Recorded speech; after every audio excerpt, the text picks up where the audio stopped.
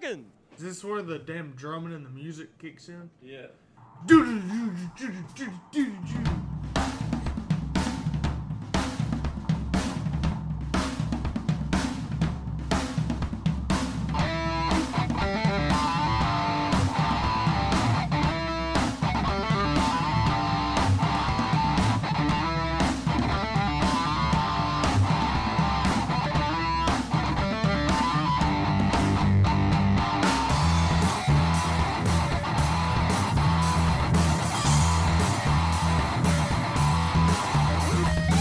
What is going on, everybody? Hello and welcome to On the Pipe Podcast. Once again, today is Tuesday, October the 17th, 2023, years after zero.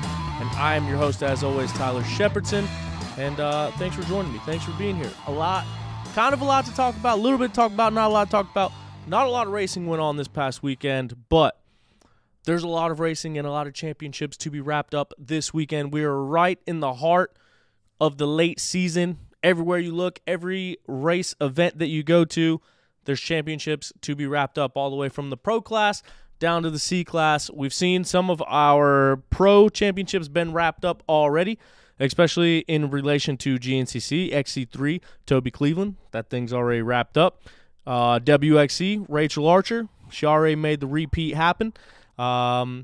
So now that leaves two big ones on the table, XC1 and XC2. Now, both of these do have some pretty big gaps, but just like racing goes, just like how we know that racing goes, anything can happen as we head up into the hills, the fields, I should say, of Ironman Raceway in Crawfordsville, Indiana. Check the weather, knock on wood.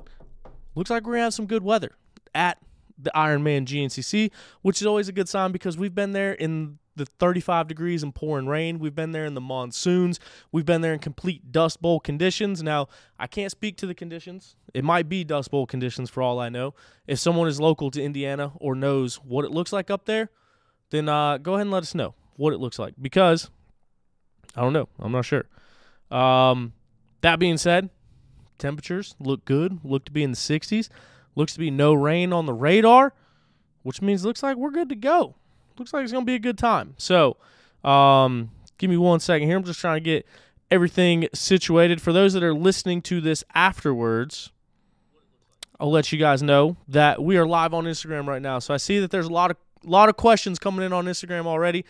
Just trying to get this thing rolling, get everybody seeing it. But if you are listening to this in the way that you normally listen to OTP, whether it's Spotify, Apple Music, wherever you're listening at, we are live on Instagram. So hopefully going to be taking some questions here and then engaging with the fans. So that was the whole big thing on here. I want to know what you guys want to hear about, and this is a kind of a way to give it a live reaction. So I saw some comments in here already. I can't really touch my phone or it's going to fall. So now I have it pulled up on my computer here. If you guys have any questions, go ahead and drop them in the chat, and we will talk about them. And so, yeah, any questions you may have, anything you want to know about the show, anything you want to say about racing, any of that, just go ahead and type those questions in the comments. But looking at the XC1, it is a 23-point gap between Craig DeLong and Stu Baylor. We talked to Stu on the show last week about everything that happened at the Buckwheat 100, an unfortunate turn of events, especially going in with just one round left to go. But now the gap is 23 points, so that means Craig DeLong needs 13th place to win outright, 14th place to tie, and if it does go to a tie, Stu would get the nod based off of the criteria. First, they look at the most wins, then they go to the most second places, and then so on and so forth. So if Stu was to win and Craig was to get 14th, they would tie in points, but that would also mean that they are tied with 3 wins on the year. And if you look at second place, Stu has more second-place finishes, so that is the way that would go. And then the XC2 battle is down to 18 points between Liam Draper and Angus Reardon. So when you look at that, that means if Angus was to win, Liam would have to get 9th place or better in that XC2 class. But like we mentioned, anything can happen, anything can go wrong, anything will go right. You never know. There's still 3 hours left of racing. Looks like we got our first question on here, so we're going to get to that one. A.D. Byram, Devin Byram. For those that don't know, Devin Byram is one of the founders of OTP, one of the original hosts of OTP. He says, who will be the next in-studio guest? Maybe it's you, Devin. I don't know. We talked to Strang about coming down and doing it. Strang's a local. Trevor Bollinger is a local. Trevor Barrett's a local, too. I want to get the young Aussies in here. We got Angus Reardon, Mason Simmons, Lyndon Snodgrass. They're all right down the road. Hopefully we can get one of them in studio, especially as the season starts to wear down. Can we play Rumor Has It? Mason Ottersberg getting in here hot and heavy, already stirring up the drama. As soon as we get into here, he says, can we play Rumor Has It? Heard Teely Energy is taking on a Cowie deal. Now, this is a bit of a weird situation because 2 weeks ago when Stu Baylor was on the show, that was one of the things that he talked about. He said, when are you going to do the silly season podcast? When are you going to talk about some of the silly season stuff? And he said that he was interested to know what was going around and what was being heard of. I thought it was ironic because he is one of the people directly involved in that Teely Energy team that you're talking about. And so, yeah. According to sources that I've heard from, it does sound like there might be a change of brand on that Teely Energy Racing team. I say that. I'm not sure that it will be the Teely Energy Racing team. But that team and its involvement, I have also heard those rumors. I cannot confirm nor deny what is true and what is not, but I have also heard the same rumors that they might be on green bikes next year. I've also heard some rumors about people going to that team and some other team changes going on. Liam Draper, current XC2 points leader, says that's some of the best coverage of the races behind you there. Thank you, man. I really appreciate that. Even got the message from him saying that before. So, no, I really appreciate it. And, I mean, you got, especially the racers, and by racers, I mean specifically like XC1 and then top XC2. I'd be interested to know, like, how often you guys see me out there because it is kind of hard to be able to make it all over the track. All these YouTube videos that I put up, that is all my footage. That is me riding around, getting from place to place on the track. So, unfortunately, I don't have the luxury of having people all around the track to be able to provide me footage.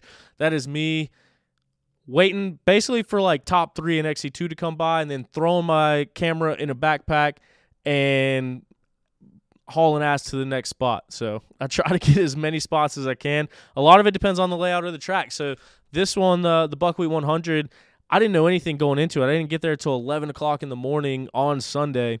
And the way that it was kind of laid out, it was cool. I didn't know where the spots were, but I was able to find a bunch of good spots and able to get, it was like 30 minutes of footage. And we just put them up on YouTube raw. No commentary, no cool edits, no rap music with flashing lights and cuts, just raw racing exactly how I saw it, exactly how the race progressed from start to finish. So it's cool to get some of the feedback, especially someone like Liam Draper. I know you messaged me earlier in the week and said something about the video as well. So stuff like that is part of what keeps me doing it and gives me the motivation to go out and do it. So I like that everybody's liking the raw stuff. Devin Byram says a lot better than the Racer TV broadcast. The Racer TV broadcast, I mean, it is what it is, especially now that we're getting in fall and the leaves are off the trees. And with the introduction of the drone that they put out there, yeah, it's kind of hard to see that far away with the drone. But you can kind of see some of the lines, and there's been some good stuff to come out of that drone footage. But even the short clips in the woods, it's hard to knock it because they are the only race series that are actively trying to broadcast woods racing. Is there room for improvement? Yeah, probably, but there's room for improvement in everything. And like I said, they're the only ones doing it and heading up that program. So thankful that we have that Racer TV footage and that Racer TV feed to kind of keep you up to date with what's going on. But, yeah. Devin says, I joined late. Did you talk about the Mideast over the weekend? Nope. So I actually jumped on here and just kind of started talking, not really knowing a direction of where to go. I think one of the big things we want is people asking questions and engaging, so thank you for asking the questions. Mideast this past weekend was pretty sick. A couple events or a couple notable things from the Mideast race this past weekend is, one, a few races ago, we talked about Ethan Harwell, who is one of the KTM semi-drivers, Scott Harwell's son, one of his sons. Gavin Harwell also races now in the same class as Ethan, at least for the next couple races. But so we talked about Ethan racing the morning race, so the youth race. He overalled the youth race, and then he moved up to the AM race to try to win that race, and then ended up having a crash and pulled out of that race in the previous time, and then also raced the pro race. Well, he did it again this past weekend. He went out there, he overalled the youth race. Uh-oh. And then in the I guess I need to stop hitting the table. So there's your inside look at how messy the OTP studio is right now. So Ethan Harwell goes out there, he wins the youth race, and then at Mid-East we have an 11 o'clock amateur bike race. It's like C class, and then the old guy A classes. And also the women's AB class when they're all racing as well. So Ethan Harwell wins the youth race in the morning, steps up, races the AM bike race. Now, TJ Brown is a local kid. He just turned 14 this year, and he has gone 13-0 on the season. He won every single amateur bike race that we had at Mid-East this year, which is an impressive feat. It's hard to do, especially, like I said, those old guys in the morning, they're fast. And calling them old guys, I'm sorry, I'm not too far off of it. So when I get there, hopefully I don't think of myself as old. You know, I'm just picking with you. It's a fun bunch. I mean, Patrick Tobin, Mac Reed, which shout out to Mac Reed. He went down at the start, 11 seconds into the race. He sent me the GoPro footage. 11 seconds into the race, he falls, dislocates his shoulder. So speedy recovery. Hope everything's all good there.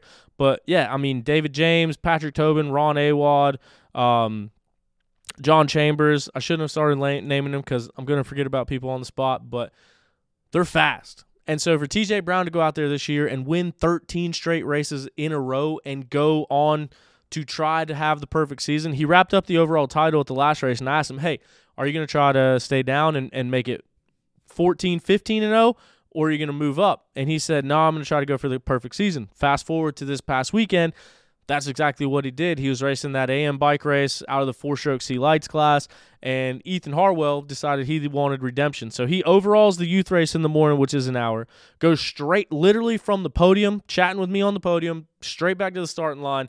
He overalls the amateur bike race by 3 minutes, which is insane. So now 1 hour youth race wins the overall. 2 hour amateur bike race wins the overall. First person in history to ever do that, to overall the youth race in the morning, the amateur bike race in the afternoon, and then went straight back out for a schoolboy row in the pro race for another 2 hours of racing. So 5 hours of racing for Ethan Harwell makes no sense in the world. Also, if you follow my personal page, then you probably saw the big tire jump that goes over the tires that were on the ground. That's a pretty big gap. Like, it wasn't small. And obviously you're landing on flat. And I was wondering, like, who's going to be the first one to do this? Like, is a C-class rider going to hit it? Someone in an amateur race going to hit it? Are the pros going to hit it? The first person that hit it was Super Minis. It was Caden Johnson and Ethan Harwell on an 85 in the youth race in the morning. So both of them hit it, which was absolutely absurd. There's no way that I would hit it. I would have a sore back for like 4 months. But, yeah, so 2 kids on mini bikes hit it in the youth race in the morning, and they were the first 2 to do it. But then fast forward to the amateur bike race, they were doing it as well. Anyway, long story long, the reason I said that is to set up how dominant TJ Brown has been this year and how good TJ Brown has been at the Mid-East Hare Scrambles. And for Ethan Harwell to go straight off of a youth overall and go and take that unbeaten streak from TJ Brown is insane. So it was the 14th round of Mid-East racing and the second overall winner of the AM bike race, which is absolutely absurd when you think about it that way. So, yeah, that was cool. And then the pro race was a lot of fun as well. Josh Strang texted me about 9 o'clock in the morning and said, hey, I'm 90% sure I'm not coming, but what's the track look like? So I sent him an update on Snapchat. I was kind of explaining it to him. And at the time, so yesterday when we got there, Saturday when I got there, it was still raining, like pouring rain at my house. The track is only 30 minutes from my house. We get there, it's still raining, super soupy, super muddy, just a mess. Well, by the time Sunday morning came, track looked perfect. By the time Sunday afternoon came, it was a little bit dry, a little bit dusty, a lot of dust actually, but perfect weather, perfect temperatures, and all that. So Strang ended up doing in about an 11:30 tire change and bike prep to come out and race for a 2 o'clock race. But he came out. Bollinger was there. And then all the locals were there: Tyler Palmer, Mike DeLosa, Zach Davidson, Colton Shields, Brody Johnson. Jonathan Johnson was out hunting, giving up on racing to go hunting, which I can't say that I blame him that much. But so yeah, Bollinger came out. He led the first couple laps, and then him and Strang were kind of going back and forth, swapping back and forth for the lead. And then Strang ended up making the pass, getting in the lead. Bollinger's back brakes went out, but he was still able to charge and push pretty hard, especially for not having no back brakes, which, talking to him on the podium, I guess that was one of the big things he wanted, is to be able to be in that late race battle with Strang, just to kind of get back acclimated. He spent most of the year off of the bike this year with injuries.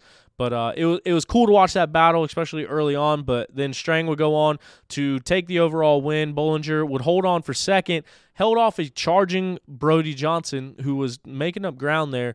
But yeah, Bollinger was still able to hold him off. Early in the race, it was a really good battle as well. Sorry, my phone keeps falling. I don't have my tripod with me, so I got it makeshift set up on another camera.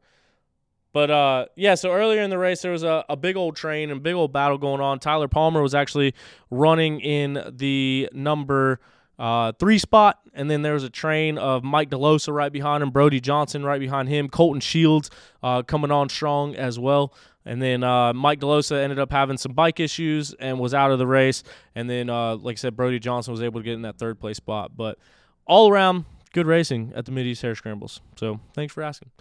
If those are just joining, go ahead, and if you have any questions, want to know anything, want to talk about anything, throw it in the chat, and we'll answer some questions and talk about what's going on in the world of off-road racing as we head into the final round of GNCC racing this past weekend. A couple other things to note: Steve Holcomb, beta guy. You guys might remember Steve Holcomb last year. He came over and raced the first couple rounds of GNCC, did a little bit of other racing over here before he went back. But, yeah, Steve Holcomb is a legend in his own right. This past weekend, or last weekend rather, he wrapped up the Enduro GP title, making him a 9-time world champion, which is absolutely absurd. And he's doing it on a beta, which, no surprise, you know what I mean? Beta motorcycles. So yeah, so I wanted to throw that out there. I meant to put that in the last episode, but we ended up getting a little bit carried away. So yeah, Steve Holcomb makes it a 9-time championship winning effort, world championship winning effort on that beta machine. So that was cool to see him across the pond on that beta, putting it to work, which leads me to a very good point. Very good time to drop in here that Beta Motorcycles is the official manufacturer of this very podcast, OTP. They're family-owned and operated, and they have been since 1905. They manufacture the finest enduro trials and dual-sport motorcycles that are known for their premium quality. And what else?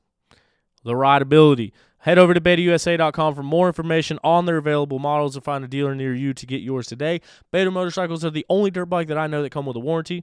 They're also the only dirt bike that I know of that you can order with your parts already on them. You like a certain handlebar, you can have it on there. You want your suspension set up, you can have it sent to you already with your suspension set up. They have their own suspension tuning in-house, so it's pretty cool. So betausa.com, check them out. And then you can find a dealer near you if you want to go look at them and see them as well. And then, as always, this episode is brought to you in part by Zach Tussle at Raymond James Financial. Zach is a racer, a financial advisor, and a good friend of the show. He's been on the show. If you hadn't heard that episode, type in your little search bar wherever you're watching at for Zach Tussle's name. You'll be able to hear from him and exactly what it is that he does and how he can help you out. Or you can go to financialadvisorsdenvernc.com. Let him know you listen to OTP. You can get a free consultation, and he can let you know exactly how he can help you. Spoiler alert, he can help your money make a lot of money. So he's always my first recommendation when it comes to financial advising and that sort of thing. So financialadvisorsdenvernc.com, or look him up on Facebook, Instagram, Tussle. You can find him on there. And, yeah, go back and listen to that episode. You can kind of hear about Tussle's racing background and then how he got into financial advising and how he's able to help you so well. Rivers Morris, top B rider on the weekend. I think he got 8th place overall. He's also incredibly rude and incredibly inconsiderate, so not worth mentioning there. I'm just messing with the old Magic Creek Morris.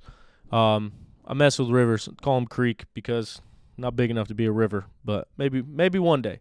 And then we'll say, and just like that, he done grew into a river. Big Tom. I don't know if it just keeps sending me the same notification or if you've actually requested to be in the live 18 times, but I keep seeing it pop up on here. Unfortunately, this is my cell phone that you guys are watching me through, and I have no way to put a microphone or anything on that. This microphone is actually recording the podcast for the week, so that's why I haven't accepted the request. Otherwise, we'd have you on here and chat with you and see what was going on. But Big Tom says, are you racing Ironman? Yes, I am. That is my intention. My intention is to race Ironman this weekend in the industry class. So that is the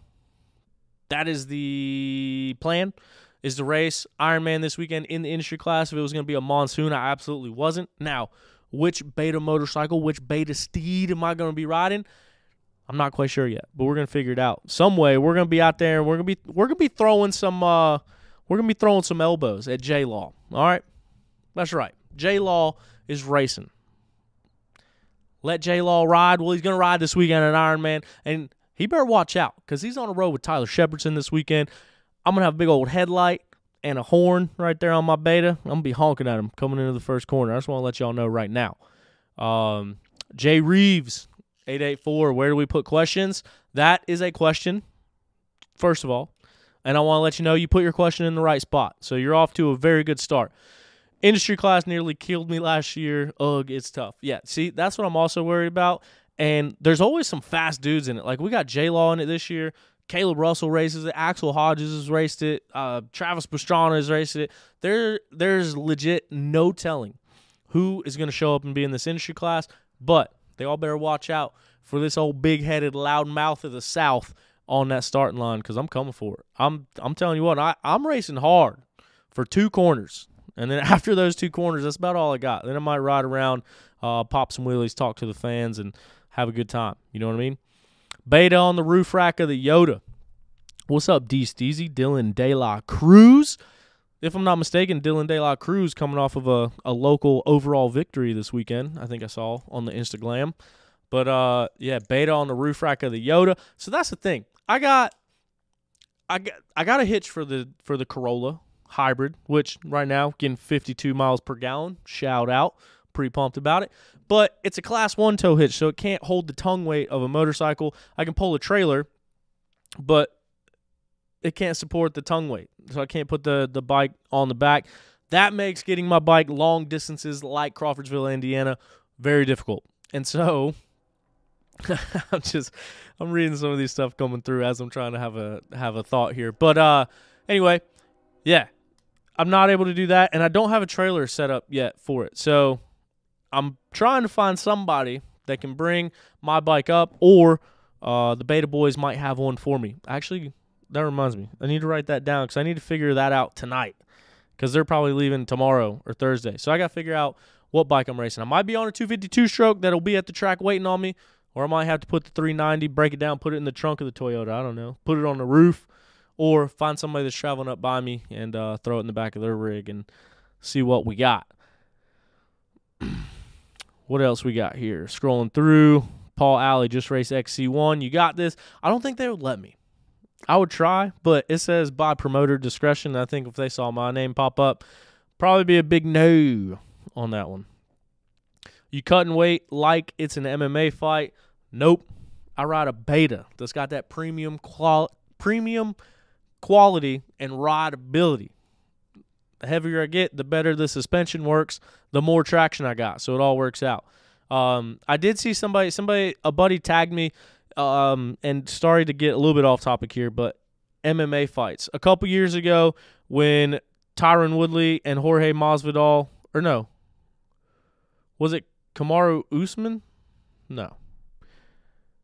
I forget who. Oh, it was Jorge Masvidal stepped in on short notice to fight Kamaru Usman for the belt. And they said that he couldn't lose 21 pounds in a week and a half time or 2 weeks time. And I said, that's super easy. And someone said, no, it's not. And I said, trust me, it's super easy. And so I did it. I lost 26 pounds in 3 days for no other reason other than to prove how easy it was. So 26 pounds in 3 days was the weight cut that I did. Anyway, fast forward to this weekend. 2 of the main events fell out, but one of them was the lightweight title. So Alexander Volkanovski is stepping in to fight Islam Makhachev on a week and a half notice. He said he was 180 when he got the call. He's got to make 155. So what's that, 25 pounds? And everyone's saying that he can't lose 25 pounds in a week and a half. My buddy tried to challenge me and to do it again. Want to let you know, I'm not doing it again. It's saved on my Instagram. If you want to see how to lose 26 pounds in 3 days, you can go look at it then. I'm not doing it again. I got places to be this weekend. So there's my rant about that. And that leads us into Joey Plyler racing Ironman. Thanks, Devin Byram. That was the one that made me laugh a minute ago while I was trying to talk. Ride it all the way up there. You won't. So 10-4 Media, Carson Atima. He told me to ride it up there. I wish I could. But I think that would be a very long, very cold, very uncomfortable ride. But them betas, you can put a plate on them, make them street legal, good to go. You know what I mean? JJ Smith says, yo-yo. No, I don't have a yo-yo, just have an expo marker. MT417, why does NCHSA races always get forgot about in your race reports? MT, I think it's been addressed on the show before. I'll just go ahead and throw it out there. A couple years ago on Facebook, one of the guys that runs the North Carolina series cussed me out on Facebook for absolutely no reason. They canceled a race because someone spilled a 2-liter bottle of water. It got too wet, so they canceled the race. When they rescheduled the race, they rescheduled it over top of a big Mid-East round. And like I said, you put schedules out at the beginning of the year, you got some overlapping races, it is what it is. But to reschedule a race for rain and then reschedule it over top of a local, and it was like 30 minutes down the road. Kind of a BS move, in my opinion. I didn't even say anything that strongly. I just said, hey, if you guys are going to reschedule over top of locals after the schedule's already been out for months now, have you ever considered putting a race on a Saturday or just waiting for an open weekend? And one of the people that runs the North Carolina page flat out just cussed me out, started saying all this stuff to me in the comments, turned into a big old ordeal, and just completely rude, completely unprofessional. And ever since then, I've not raced a North Carolina race, and they're all around my house. I live in North Carolina, obviously. I've never raced a North Carolina race ever, and I've never covered a North Carolina race ever. And it's all because of that person who is in a position of power at the North Carolina thing. That's how they want to represent themselves. Therefore, I kind of wrote it off for the past 6 years. So I'm willing to make amends. I don't even know if that person is still involved. I don't know the state of North Carolina racing. But, I mean, to be completely honest with you, that is what happened. And call me petty, say I hold a grudge, whatever. It is what it is. It was just completely rude, completely uncalled for, and completely unprofessional. Therefore, I kind of went like what my mama told me growing up. If you don't have anything nice to say, don't say anything at all. And just like that, I wrote off North Carolina from the show and from my life. But like I said, I'm willing to make amends. Maybe if someone can reach out, we'll chat. But that is why I never talk about North Carolina. Which, shout out to my good buddy, one of my best friends, Dustin Simpson, Destruction D. He's actually in the hunt with Evan Earl into the overall championship for North Carolina. So I would love to see my buddy Dustin win that championship. But even with Dustin winning races and being in that hunt, I've just chose not to give it any airtime because I really didn't want to get into this rant. But now it's out there. So yeah, that's the true reason. Yes, I remember this. This is what I was talking about. Let's go. Jay Reeves, I imagine you were talking about the MMA weight cut. So, yeah, I did it last time, 24 pounds, 3 days, and that was completely, like, off the couch. Like, not ready, not overly hydrated, not in a fight camp. Just did it just to prove how easy it is to be done. And I say it's easy. It really is. Like, it's hard mentally, but, like, physically, it's easy to cut weight because that's what you're doing. You're cutting weight. You're not losing weight. It's easy to mess with your glycogen stores and get those cleared out. It's easy to salt load and then load up on a bunch of water and then cut salt out, water load, and then get all that water through your system. there's a science cutting weight. I grew up my whole life wrestling. I was a state champion in North Carolina, and so I spent a lot of time cutting weight. And so that is where I learned that, how I learned it. And like wrestling, we're cutting weight, and then you're on the mat 30 minutes to an hour later. Amateur MMA fights that I did, you get 12 hours. So you cut the weight, get 12 hours before you weigh in. And then professional MMA, you get 24 hours. So it's no problem, especially like the way that these guys have it down to a science now. It's even better. Cutting all that weight for MMA is absolutely no problem. Then you get 24 hours to rehydrate. Piece of cake. Do it for the listeners. There's fast guys over there that deserve the exposure, says Devin Byram. I assume you're talking about North Carolina races. Like I said, I'm ready to make amends. It's been a 6-year-long grudge. I don't know why that guy cussed me out in Facebook comments. Don't know why he attacked me for something stupid, but I'm willing to make amends, willing to talk to those guys. And I do want to cover it because there are fast guys over there, like Robbie Norwood. He was racing them things. Evan Earl, Dustin Simpson, Garrett Duncan. He raced this past weekend, which when I was talking about Ethan Harwell overalling the morning race at Mid-East, he did it over Grayson Lale and Garrett Duncan. Like, they were in the sportsman class, and they got into the overall and adjusted time, but then Ethan ran them back down on adjusted time and beat them. So Garrett Duncan, a North Carolina overall champ, and Ethan Harwell, a 14-year-old redhead kid, beat him after winning the youth overall like 10 minutes before that. So that was pretty crazy.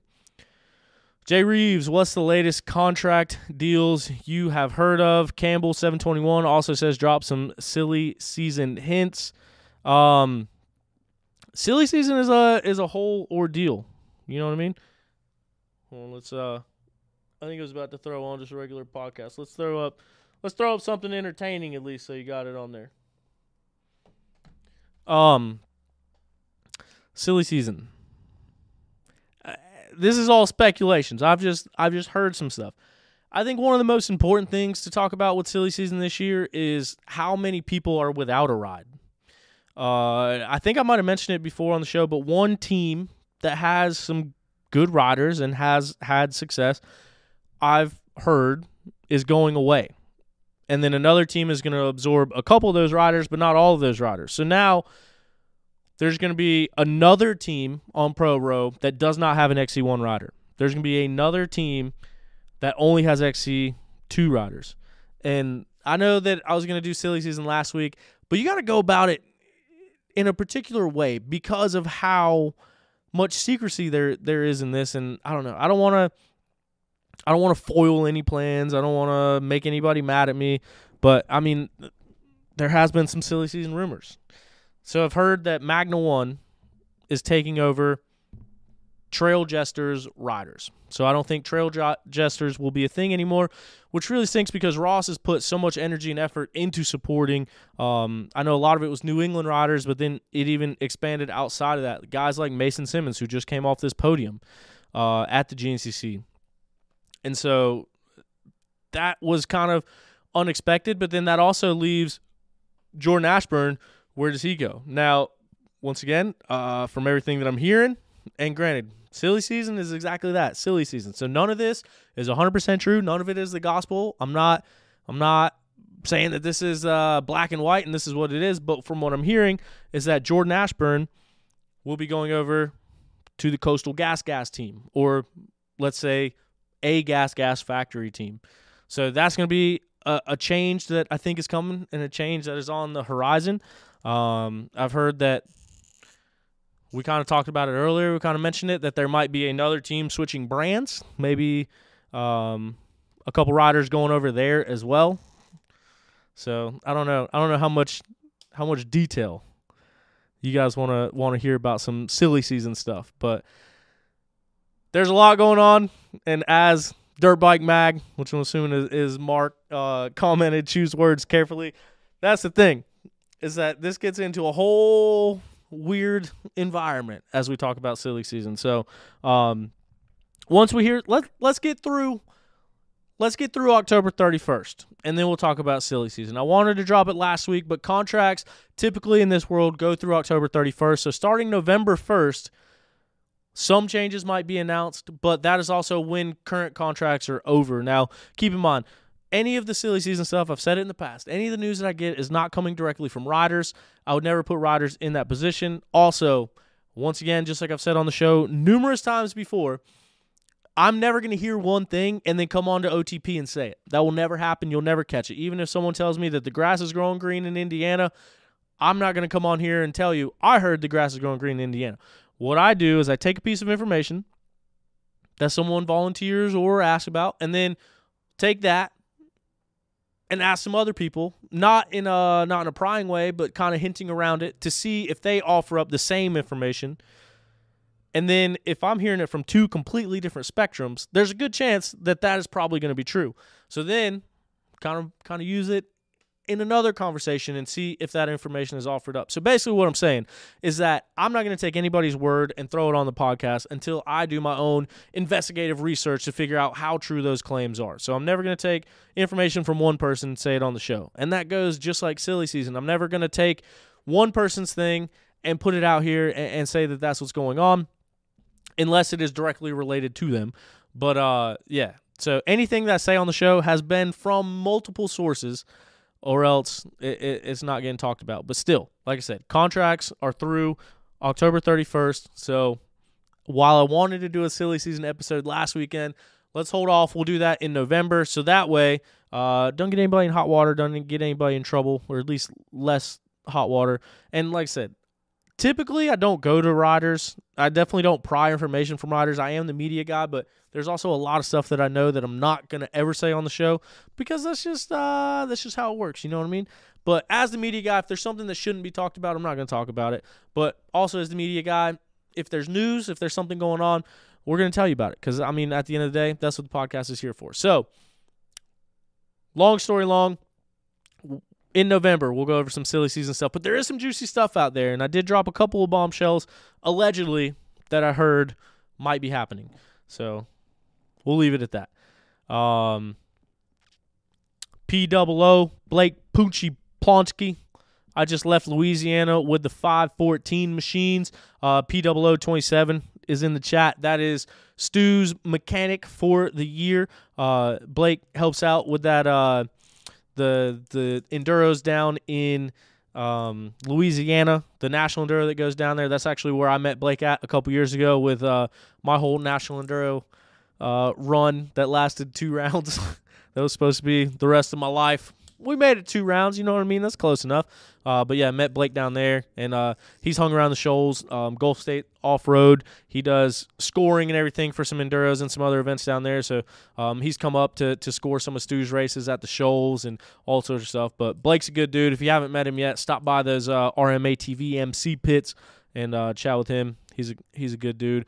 Off-Roader 34, more silly season updates. I think I've exhausted that one. Brandon Ayers says, so if J-Law wants to throw down, you can handle your own with the wrestling background. For sure, man. Like I said, I'm going to be up there then throwing elbows, you know what I mean? If someone wants to get busy, we can get busy. No, I'm just kidding. I'm excited, man. So I heard that he might have been racing it a while ago, and then it kind of got confirmation at last weekend's race, but then obviously they just announced it today. So that's going to be sick. Like, I don't know. That's like one of the last people you would expect to be on the line at a GNCC. So, yeah, we'll be banging bars, throwing some elbows in there. But yeah, Dirt Bike Mag, choose those words carefully. I'm trying a little hop skipping. It's like the floor is lava when you're a kid. You gotta jump on the pillow, over to the couch cushion, over to the arm of the chair. You know what I mean? But it's just the world that we live in. Jay Reeves, all right, got to jump off, bring some apparel. See you Sunday. Thanks, man. Thanks for joining us, and I'll see you this weekend at Ironman, I reckon. I do have some medium camo crew necks that I got to get rid of. I only have medium. Sorry about it. Next week, my phone is going to stay up, but this week it's not. We're going to drop some fall apparel. So we got some new OTP stuff coming. Listen, I get it. Anybody that wanted an OTP shirt that says On the Pipe Podcast and has a logo on the back, you know what I mean. The shirt that I always wear, the shirt that a bunch of people have already bought in the past 6 years. Listen, if you wanted that shirt, you want an On the Pipe podcast shirt, you've gotten one in the past 6 years. All right, I know that. I understand that. We're going to phase those ones out. We got a new line of stuff coming in. We're going to be doing a flannel. So we're going to have an OTP flannel. We're going to do the OG OTP hoodies. It is anybody that has one, ask them. Guaranteed it's their favorite hoodie that they've ever had. It's my favorite hoodie that I've ever had. Mine's sitting right over there. Most comfortable hoodie that you'll ever find in your life. We're going to do some OG OTP hoodies. And then I got a couple other designs for some long sleeve and outerwear stuff that's going to be dropping next week on our shop. So be on the lookout for that. Bradley Chapman is going to take this racing thing somewhere. I think the 25-plus champion of the world at Mid-East this past year, Bradley Chapman won the Open B full gas title. Back when full gas was full gas, he won it on an old-ass CR250. So I think he's really going to take this racing thing somewhere. Zach Lee says, counting on you to get some big names to the airport Mid-East in 2 weeks for that big money. That is the weird thing. So I think it's over a $12,000 purse in the pro class for the next Mid-East race that's going on in Hickory, North Carolina, which is crazy because that's a lot of money. I think the last time I saw it right now is currently at $3,000 to win.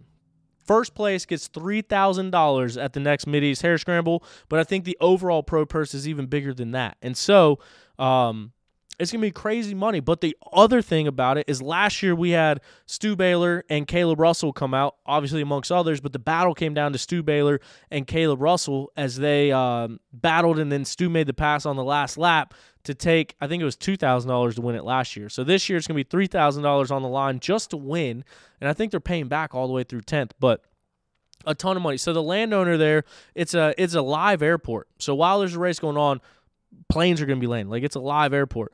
But the landowner's father passed away, and so now he turned it into the Wilson Memorial in memoriam of his dad. And then that's also why they throw the money at it. They want it to be the best race of the year, the biggest race of the year, the most star-studded race of the year. So there is over $10,000 on the line. There's over $3,000 to win. And like I said, that number can keep going up. But the only negative thing about it this year is that it is on a National Enduro weekend. And the reason that stinks is because Stu Baylor will be there, Grant Baylor will be there, Jonathan Johnson, Brody Johnson, Trevor Bollinger, Ben Kelly. All those guys that are normal locals and factory guys that would typically be at this race, they're not going to be because they're going to be up at the National Enduro. So, I mean, that could open the door for all sorts of people to come to that one. I mean, that's big money on the line. So we'll see who shows up, and we'll see how that race turns out. But no doubt it's going to be a good one. We checked down Off-Roader 34. How do you feel about Thad coming back for Ironman so soon after his bad wreck? So first of all, I think he's insane. In the best and most endearing of ways. But what I'm wondering is, I saw him post that thing today. It said, crash 7 times, get up every time. Is he racing Ironman? And did he win a local race this weekend? Those are the two things that I didn't have time to look up. But it looks like he's on a podium, and it looks like he's in the middle of the podium from this past weekend. So I don't know if he races this past weekend, and I don't know if he's racing this coming weekend. But with the injuries that he's had, I mean, he got injured in this race. Maybe. There's a race on the TV behind me. I don't know. I'm trying to look. I don't think that's Georgia. I think that's actually, I think that's the Mountaineer. Yeah, that's definitely the Mountaineer. So he didn't get hurt at that race. But in Georgia, I think is either when he got hurt or the first race that he sat out when he was hurt. But then when he came out and said that he broke several vertebrae in his back, this is just a couple of months ago. We talked about it on the show. We updated about his injury. We threw out the T's and P's for Thad Duvall, and now we see him back on a bike and riding. It's insane. And then if he is going to come race this weekend, that's just next level. Like, I would have never thought the way that everything went down and the injuries that he sustained this year was one thing, but then to have that crash and break vertebrae in his back, and now it hasn't been 3 months for sure. Or if it has, it's been right around that. But yeah, if he comes back and races this weekend, that's absolutely insane. And kudos to Thad Duvall, because that is that mental grit and that toughness that you don't find, especially in other sports, but even in this sport, you don't find it in a lot of people. To be able to sustain those injuries and go through everything that he's gone through. If Thad Duvall comes back and races this weekend, it's going to be absurd. So, yeah, he might have posted something saying he was going to race. I just saw the one post today. So, someone let me know if he's posted anything since then. But, yeah, I don't know, man. There's a reason they call him Bad Thad Duvall. It's hard to hold him down. I saw Stu just jumped on here. He knows what riding with a broken neck is like. But, yeah, you talk about that grit and that willing to push through. You can't teach that. You can't buy that. You got it or you don't. So, yeah, be interesting to see how that whole thing turns out this weekend. So, Paul Alley says William Wilson was one bad dude on a bike back in the day. He was gnarly at the Shelby Fairgrounds in the 90s. I know William Wilson as a person now. Didn't know him from back in the day, so I wish I could have saw that happen. Last year at the airport race, that's where I met old Woodchuck, Jason Gilliland. He overalled the morning race by like 5 minutes, and I said, who is this guy? And now he's riding my old motorcycle. My old Beta 300 from last year is the Woodchuck's bike that he's racing on now. Campbell 721 says, definitely exciting time in the sport. Motocross, Supercross guys switching over. Triumph coming out with an off-road franchise and XC getting a lot more publicity. Think it'll ever get to the point of MX, SX coverage? I don't know. That's a tough question. So I've also talked about this on the podcast a bunch before. That was my goal for starting this whole thing, is to bring the coverage to off-road. I don't know. I'm really bad at giving myself credit, but when you look at the numbers, the sheer numbers that OTP has done, I think that speaks for itself as far as a off-road standpoint, or how far of a net that we've been able to spread and cover. So that was my whole process when I started this thing, to shine that brighter light on off-road racing, to bring that same exposure that motocross and supercross has, but bring it to the woods.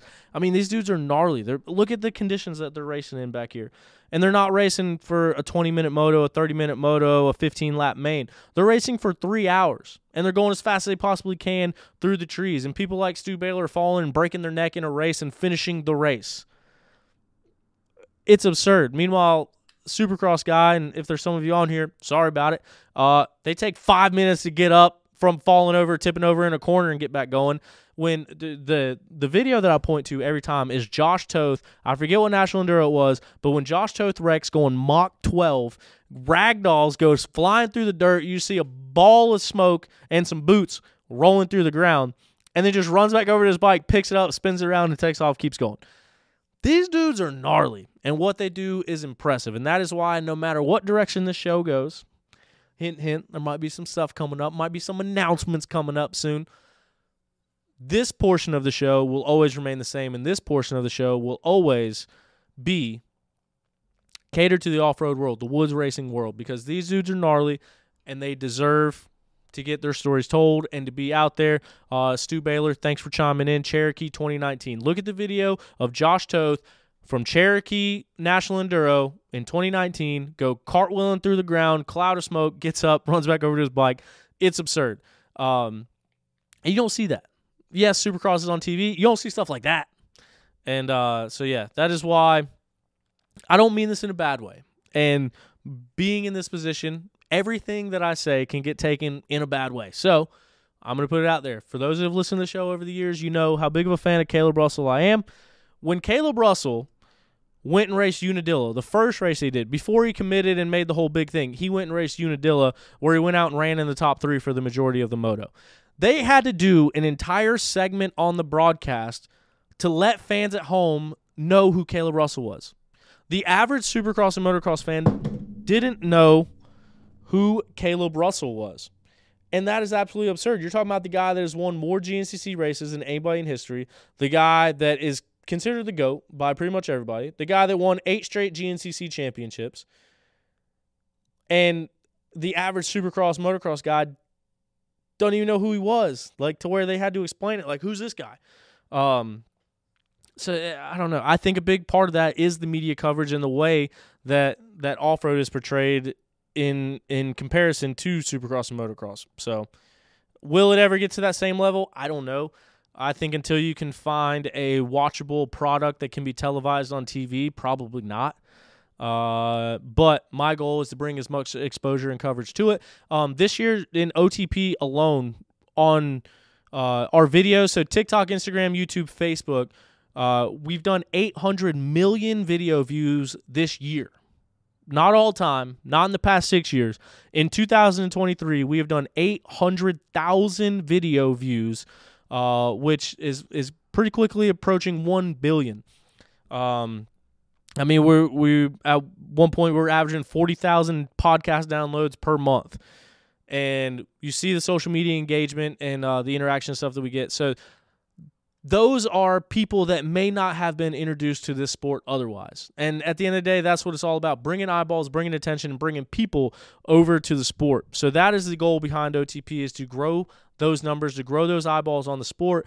And I think in turn, that's going to help the sport grow a lot. So I'm trying to do everything that we can to grow the sport of off-road. Whether or not it will ever meet that that exposure and that money that's in Supercross and motocross, I don't know. I obviously hope so. Obviously, that's the goal, but I think there's a lot of steps until we get there. But I'm going to do my damnedest to make sure that that light gets shined in the woods as well. Justin Tucker, thoughts on J-Law Racing Ironman? I think it's sweet, but you might want to message J-Law and ask what his thoughts are about having to line up on the line with Tyler Shepardson in the industry class, if you know what I mean. Yeah, talked about that a few times, but that's my final thoughts on it. I think it's cool. Can't wait to see it. Stu Baylor, the 28-time National Enduro Champion, ISDE World Champion, chiming in. Heard Thad is signing with Triumph for XC2.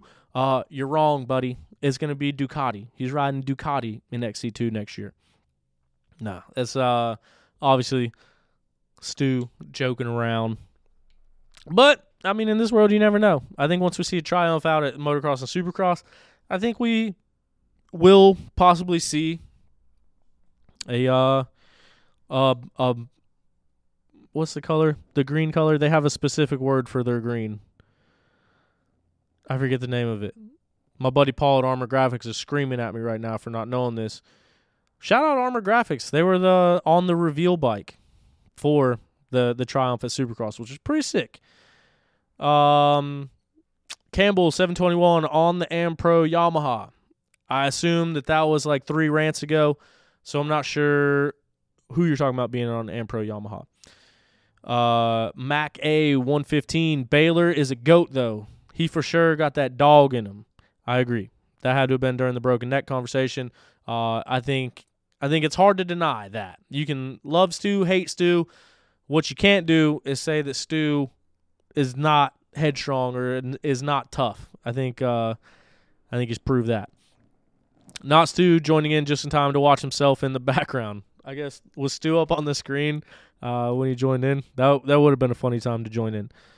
Campbell 721, you should be super proud of what you built with OTP. Thank you, man. I appreciate you saying that. Like I said, it's really hard for me to give myself credit or kind of toot my own horn, and so when other people recognize it, I think that's really cool. And like I said, I think because that has been recognized in some other aspects is kind of some of the stuff that we have this Up to Something season, which should be in the final stages of that. I don't mean to lead you guys on, don't mean to keep you guys lingering. Hopefully, we will be announcing some stuff in the very near future. Remember that October 31st date that we talked about earlier. Brandon Ayers said, heard Stu is signing J-Law for next year. That would be the sign of the century. Could you imagine? Who else could we pull out? What other old school moto guys could we get out there? To have Zacho, J-Law, Ryan Sipes all on a line together. Who else can we pull? I talked to Plessinger at SMX. Aaron Plessinger at SMX told me that he has at least one GNCC on the schedule for next year. Don't know if that's possible. Don't know if his team's going to allow it. Don't know if he can do that. But what I do know is that he looked me in these two eyes right here, and he said that he was planning on racing in GNCC next year. So there's my source. I gave up my sources on that one. So I hope to see that. Nolan Osteen, who won Mid-East this past Sunday. Sorry, Nolan. We did talk about that. Actually went in a whole big old rant about that. And lucky for you, it's going to be in this week's episode of OTP Tuesday that you can download anywhere you get your podcast, because this little microphone right here has been recording this whole entire conversation that we've been doing off of this cell phone right here on Instagram Live. With that being said, we're going to have to wrap this thing up. We're getting close to an hour. If you have a question, if you've been on here, throw it in the chat right now, because we're going to be signing this thing off in just a minute. But as always, be a friend, tell a friend. Let everybody know about the podcast if you like it or you found something useful or you want to make fun of me. Either way, a listen is a listen, a download is a download. Check us out on the Pipe Podcast everywhere you can get a podcast. Apple Podcasts, Spotify, iHeartRadio, Stitcher, Google Play Store, YouTube, every random podcast app you can think of that I've never heard of. We're on there too. So yeah, we're growing. We got some big stuff in the works. We got some exciting news to announce. And in addition to the original Up to Something season, we're also got another Up to Something season that is kind of in line with some of the stuff we talked about today. So, yeah. I thought this would be a cool idea to kind of come on here and hear from you guys and be able to engage with you guys. So I hope you guys liked it. Blake let me know I can't sign off because he's still got 13 hours of drive time. Actually, oh, dang it, coming from Louisiana, you're not going to.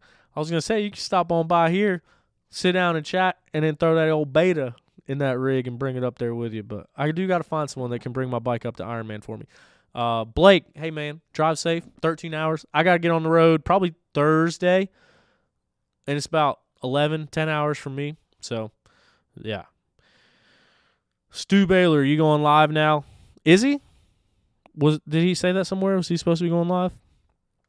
I don't know. Anyway, be a friend, tell a friend. Thank you for tuning in. Thank you for listening to OTP. You can find this episode and more. You can listen to the breakdown, not the breakdown, the breakdown of the race last weekend from Stu Baylor's mouth himself. If you had not listened to that episode yet, it's on there from last week as well. Last question here. Dirtbike Max says, what do you think the difference between an off-road fan and a moto fan? I think the off-road fan is more core dirt bike guy. I think they're the ones that are spending the money on parts. I think they're the ones that are drinking beer in the woods. And I think the moto fans are casuals. No, I'm just kidding. I didn't mean that. I don't know. I wouldn't say there's much of a difference as there is a similarity. I would say that the biggest thing is like the past couple years in the AMA results or in the AMA world, the amount of off-road race participants has superseded the amount of moto race participants. So when you go to your local moto race, a lot of times, between all the classes, there's 40 or 50 guys racing. This past weekend at the Mid-East Hare Scramble, we had over 400 riders in one race, just the amateur race. So then when you add Saturday racers and Sunday racers combined, there's probably 900 riders at a local event. And then you look at our other local series, they're pulling 400, 500, 600 riders. And then I think that's the biggest thing is that I think the off-road world relates more with the working man. I think it's I think it's more bang for your buck. So you get that kind of demographic as well. The guys that show up at the racetrack and then you race your 2 hours and you go home. And so, I don't know. I think everybody, when they first get a dirt bike, you grow up riding trails. The first thing you do is you go hit the trails. You go ride the trails with your dad, go ride the trails with your buddies. So I feel like at the core of it, that's where a lot of people first learn how to ride a dirt bike. And then you start going to the track and learning moto and learning to jump. And so I don't think there's a lot of differences in the fan base between off-road and moto. I think it's all a core group, and I think it's all a core group that likes dirt bikes, and I think it's a big group that is all involved in this world. But I would say a lot more similarities than differences in there. But my thing is going back to these pro riders, man. They deserve the same recognition. The fans are a lot of the same, and but I think the riders have a ton of grit, and I think they deserve a lot more exposure and stuff than they get. But the Off-Road Dirt Bike Mag says the off-road fan is a racer, and the moto fan in general is just a fan that buys T-shirts. Yeah, I mean that's kind of what I meant. I just didn't want to like offend anybody or make anybody mad when I said that like the off-road guy is more of like the core racer and the guy out there buying parts and the guy that has the dirt bike at home and is going and racing the races. Like I mentioned, a local race with 900 riders versus a local moto race with 50.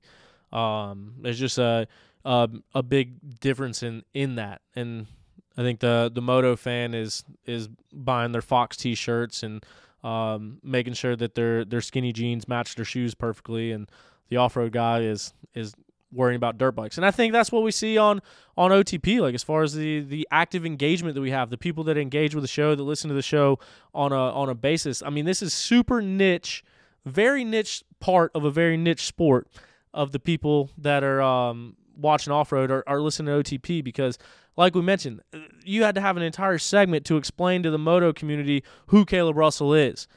Meanwhile, the guys that know all the guys on the A and B rows at every GNCC are tuning in to listen to race results on a weekly basis. So, I don't know, man. I kind of found my home in the off-road world and love the people, love everything that goes on in there. So, I'm very thankful and very happy to have this small port of the race world with this thing that we've built at OTP. So I think that's a good place to wrap it up. Like I said, you can definitely find this episode anywhere you can find your podcast. And yeah, we will see you at Ironman this weekend. I'll have a bunch of pink stickers. I got regular stickers, so if you see me at Ironman, stickers are completely free. And then, like I said, I'll have some hoodies and some sweatshirts and stuff with me this weekend, and some T-shirts. So yeah, maybe we'll give some stuff away, but yeah, if you see me, come say, hey, I got some stickers for you. We'll see you this weekend, and we'll see you next week on OTP. Thanks, everybody, for listening. As always, be a friend. Tell a friend. See ya.